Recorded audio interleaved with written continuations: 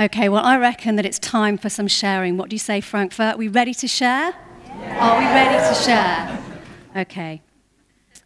So, every single one of you came here to share because you trusted that this would be time well spent.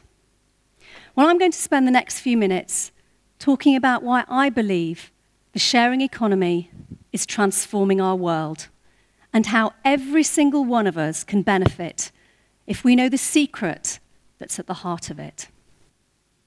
You see, I'm passionate about the sharing economy because I believe that sharing can change the world.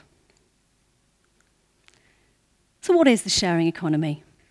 Well, it's a socio-economic system built around the sharing of human and physical resources, knowledge, skills, time, goods, cars, clothes, food, housing. But the sharing economy is often misunderstood. The sharing, in the term sharing economy, doesn't mean it's free.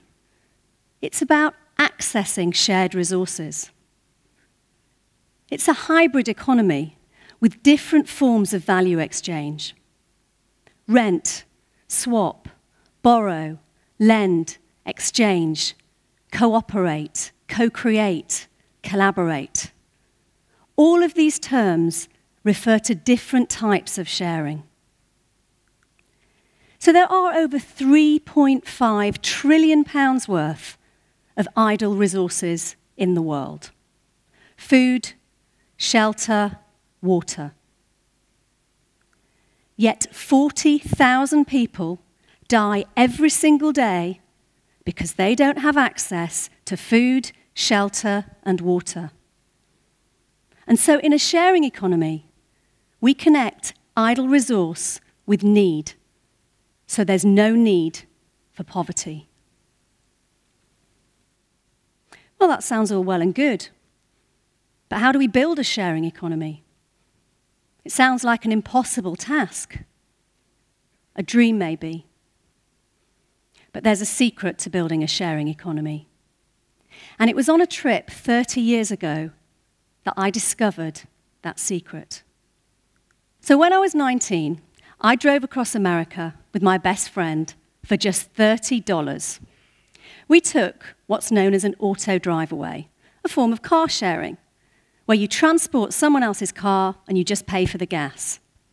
We had the time of our lives.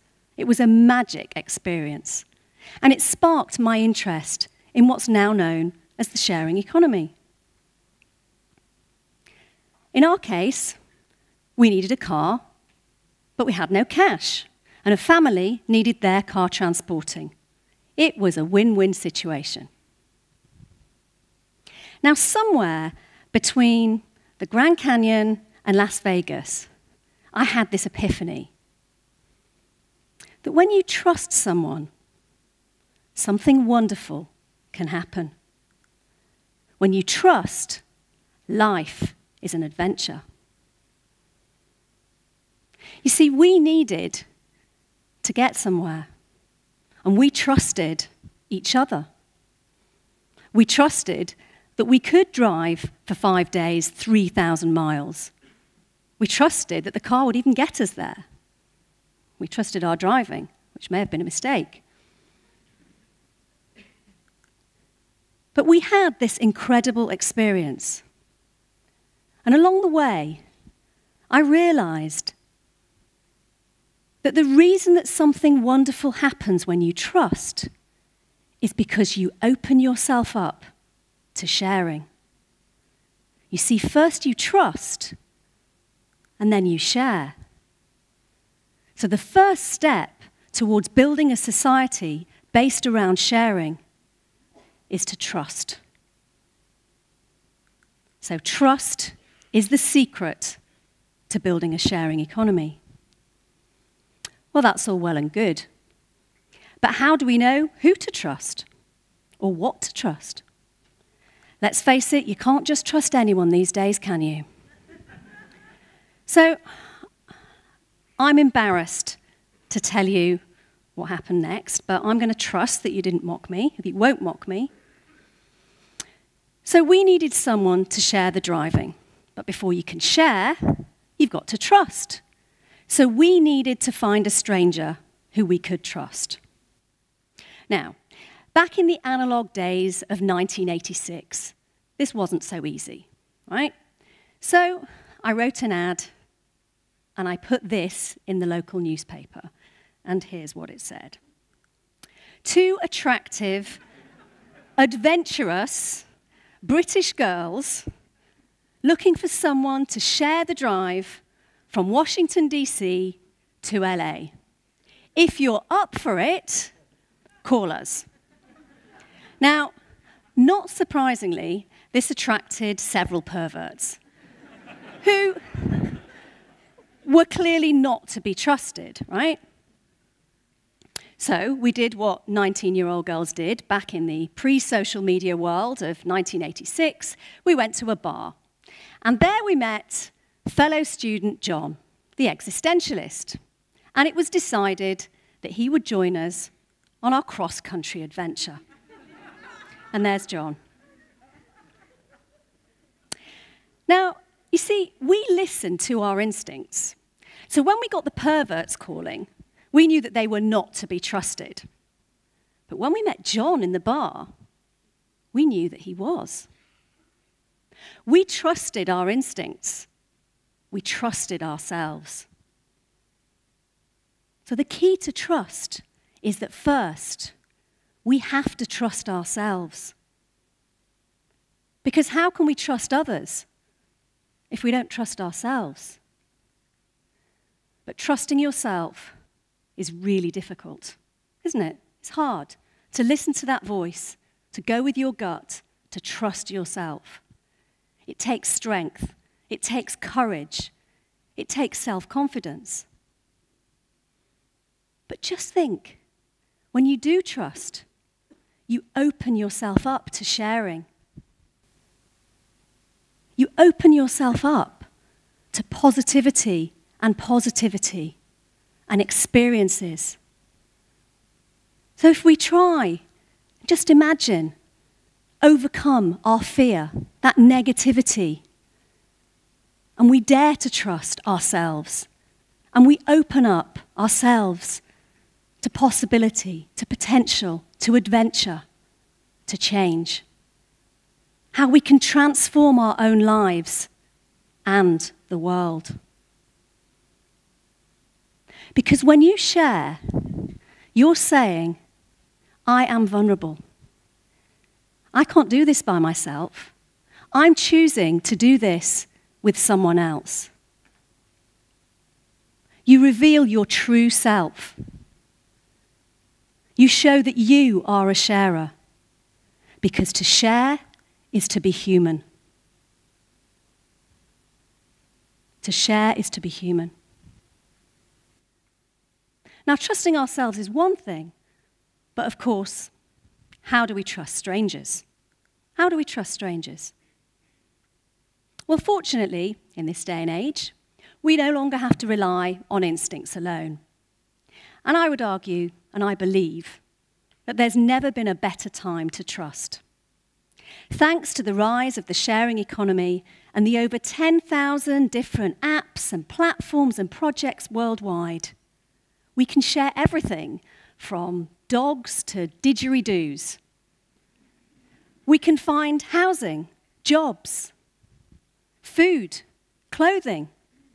Here you have it. Experiences. We can even find love. Everything that you do every single day, every transaction, every experience, every activity can be done better through the sharing economy. But first, you have to trust. You can transform your life by sharing. One social enterprise in the UK, FareShare, last year delivered 18.3 million meals to people living in food poverty out of food that would have needlessly gone to landfill. Just think about that. Car sharing reduces household carbon emissions by 37%. This is the world that we build if we can trust. Just think about that. So there's never been a better time to trust. And now we rate others. We verify their identities. We have these online reputations, these personas. We can find out more information about people, about strangers, than we ever could through traditional means. There has never been a better time to trust. Now we can make informed decisions about who to trust. We can decide who's share-worthy. So it is possible to trust.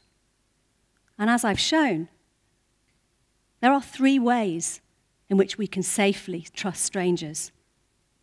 So first, as I've mentioned, is trust yourself. Listen to that inner voice. What does your gut tell you? Don't ignore it. Trust yourself. Do your research, because today you can.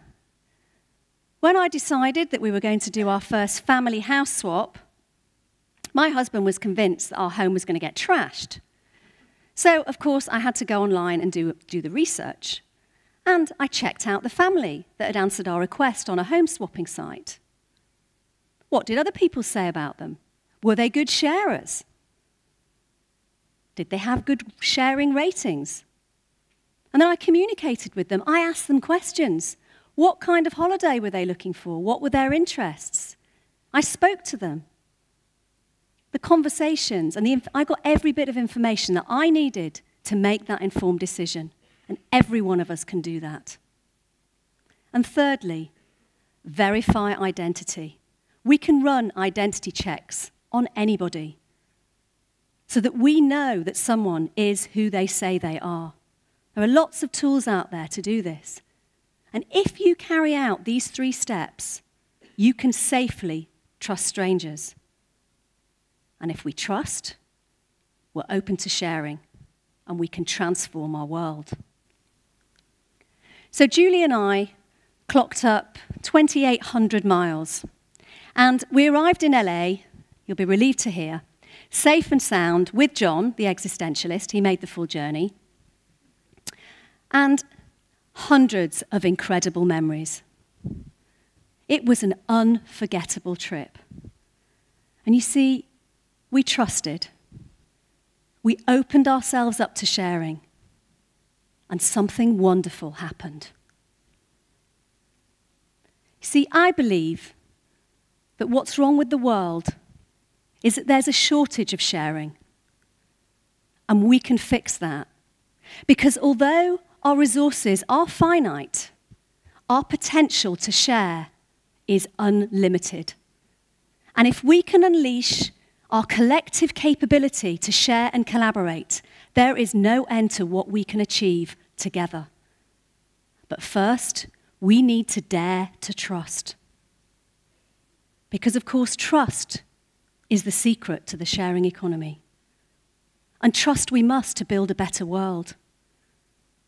Because sharing feeds, clothes, educates. And those 40,000 people that die each day because they don't have access to food, shelter, and water don't need to die.